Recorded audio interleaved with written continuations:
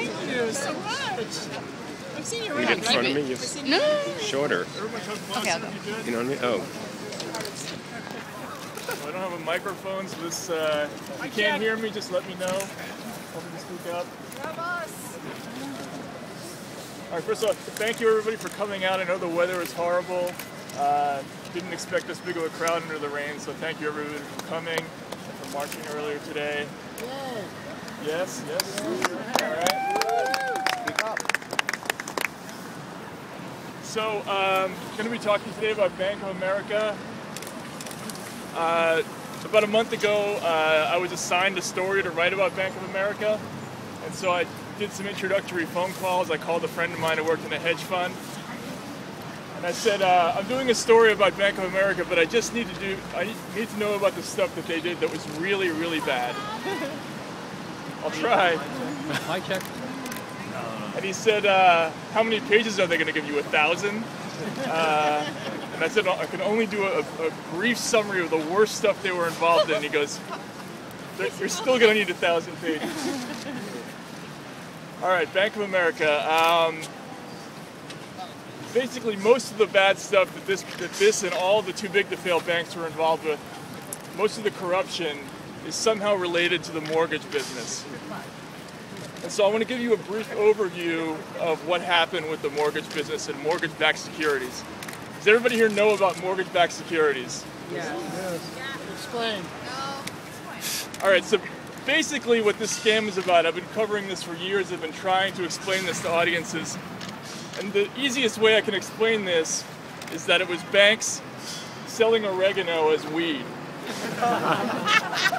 And for the assembled press here, I didn't think of this just for Occupy Wall Street. So how did this work?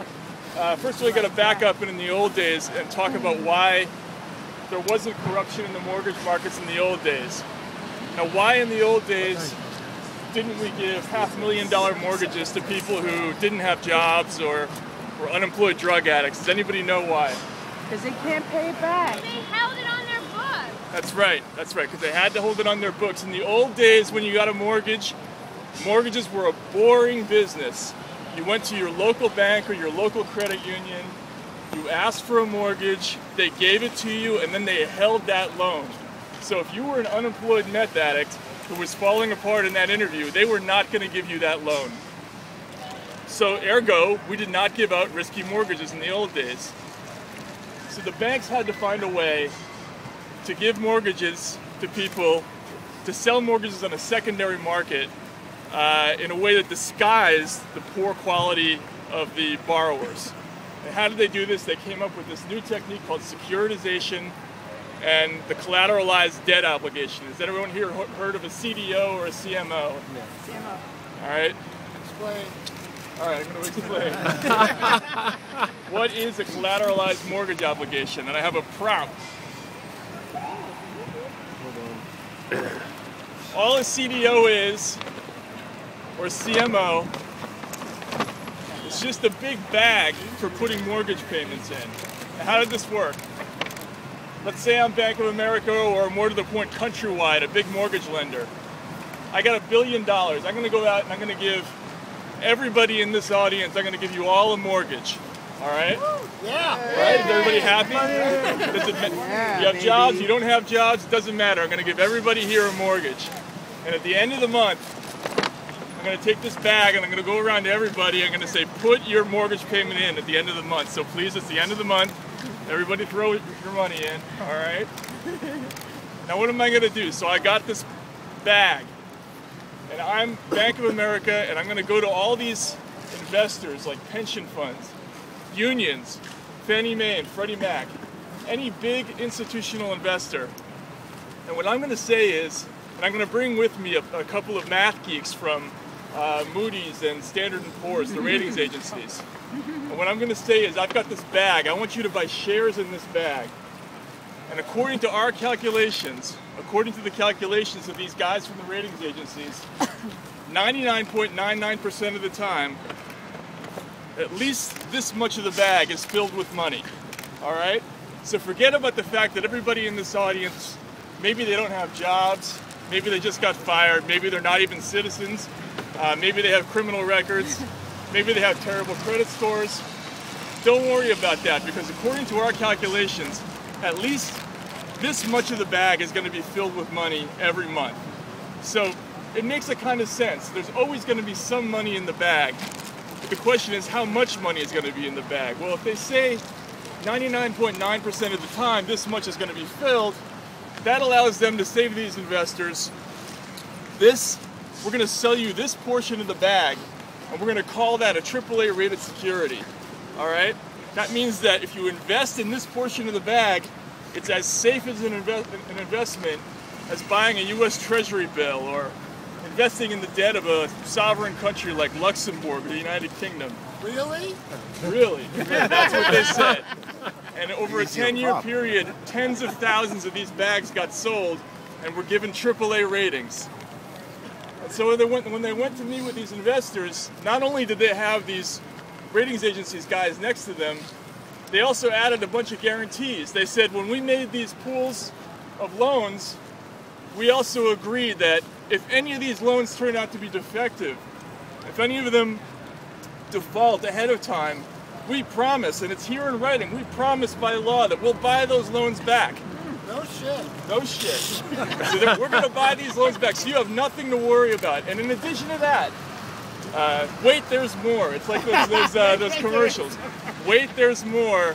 Not only will we buy those loans back, not only are they AAA rated, but we've insured them. We've bought insurance on all these loans with big insurance companies like AMBAC and AIG and MBIA.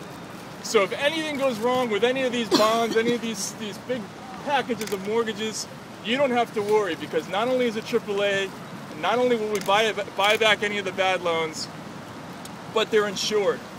And in addition, these AAA rated securities, they pay more than treasury bills or foreign debt, so you're getting a great deal. There's no downside for you. And so what happened?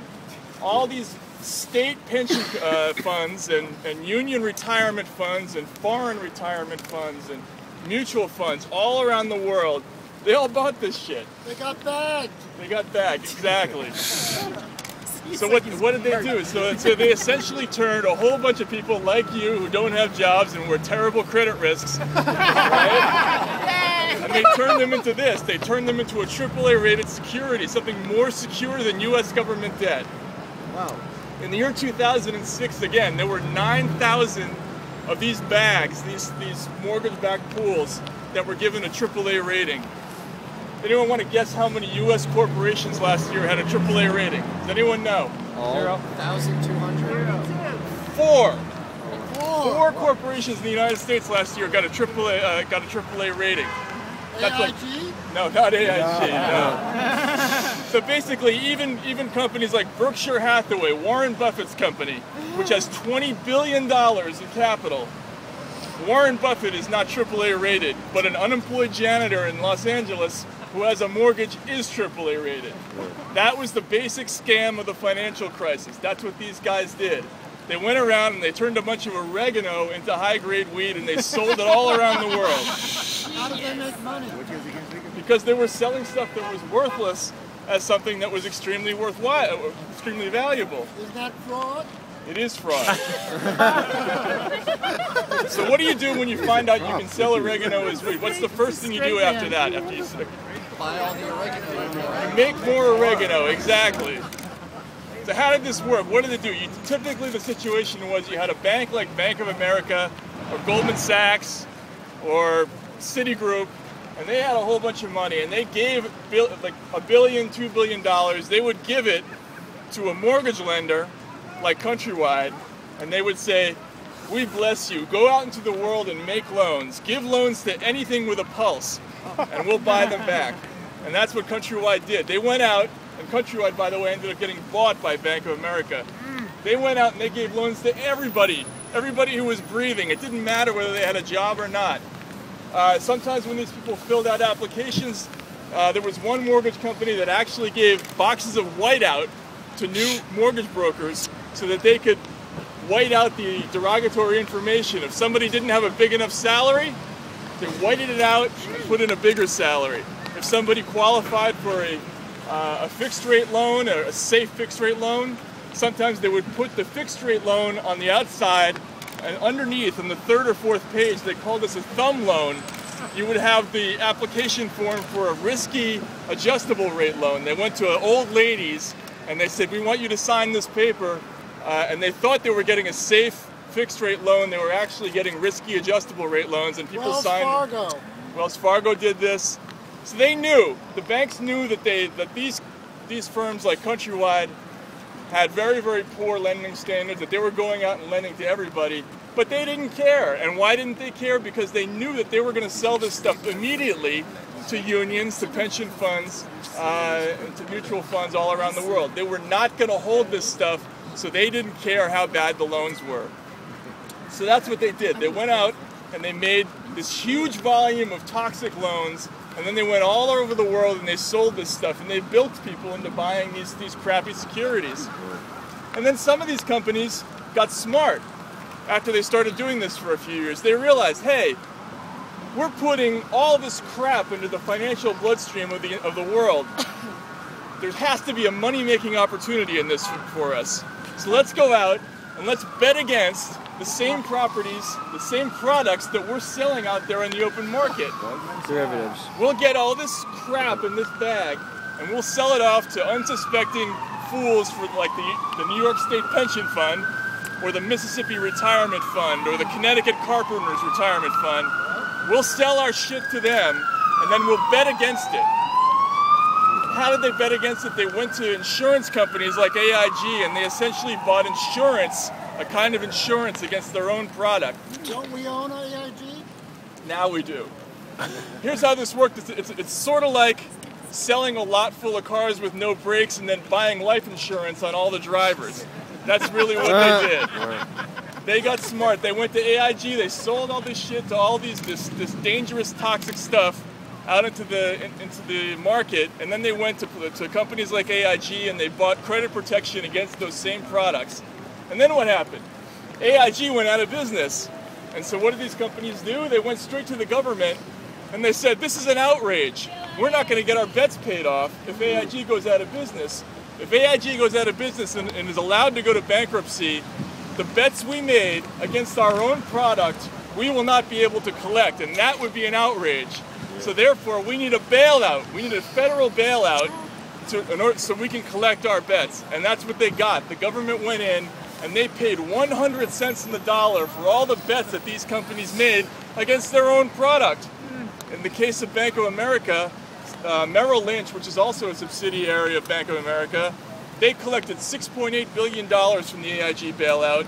Bank of America itself collected $5.2 billion, and that's all your money. That's taxpayer money that went to pay off the bets that these assholes made against their own product. Shut them down!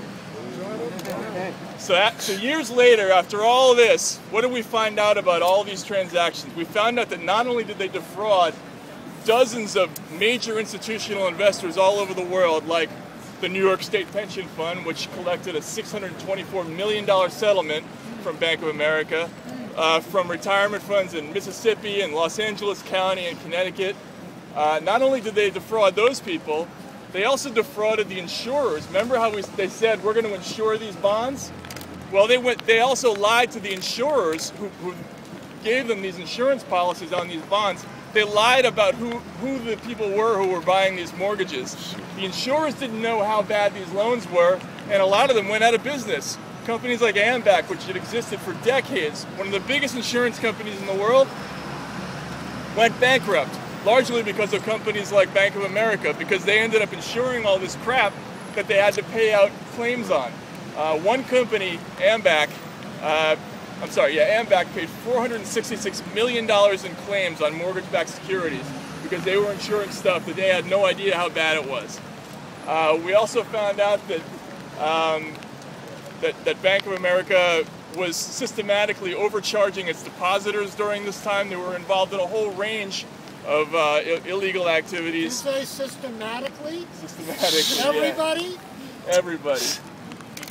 So, anyway, the lesson being that Bank of America essentially is a state-supported bank. They got bailed out by the government when they engaged in all these transactions.